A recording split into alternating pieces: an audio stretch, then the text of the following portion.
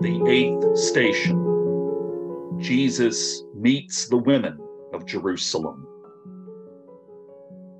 We adore you, O Christ. We bless you, because by your holy cross you have redeemed the world.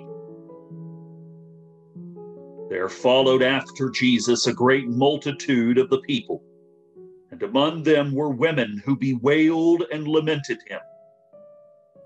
But Jesus, turning to them, said, "Daughters of Jerusalem, do not weep for me, but weep for yourselves and for your children." The men who were Jesus's disciples are either nowhere to be found or following at such a distance so as to disassociate themselves with what they are witnessing before their eyes. But the strength of Jesus's following are the women who have followed him, provided for him, been a part of his ministry, benefiting his livelihood as well as benefiting from the miracles and the teaching he provided for them. And as these faithful followers of Jesus continue with him all the way to the place in which he dies, their grief is unimaginable. Their hearts are shattered, their dreams broken. They cry out and lament for their teacher, their rabbi, their Messiah, who is about to be extinguished before their eyes. But Jesus, in the midst of his own pain and in the midst of what little energy he has left, turns to them and tells them not to have pity on him, but to have pity on themselves and upon their families and their community.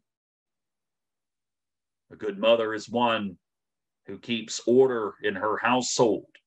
Through her strength, provides guidance and support to her husband, to her children, and to all of the people with whom and through whom she works. But in this case, even the strongest mother is about to realize that a house bereft of the life of God in it is a house that ultimately will find itself grieving even more. The church, the faithful ones of God, often referred to in those feminine terms as a bride or a mother of all believers, bride of Christ, the bride of God, about to be deprived of its very source and joy. The women who faithfully follow Jesus perhaps recognize this.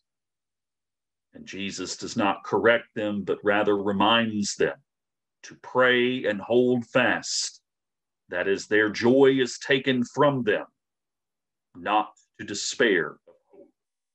For that joy beyond the pale of their imaginations, beyond what they can see with their eyes, is about to return, and their role is to continue to give strength and support and to proclaim with great joy and faithfulness the works of God in providing life once again to a shattered and broken house. Those who sowed with tears will reap with songs of joy. Let us pray. Teach your church, O Lord, to mourn the sins of which it is guilty, and to repent and forsake them, that by your pardoning grace the results of our iniquities may not be visited upon our children and our children's children. Through Jesus Christ our Lord. Amen.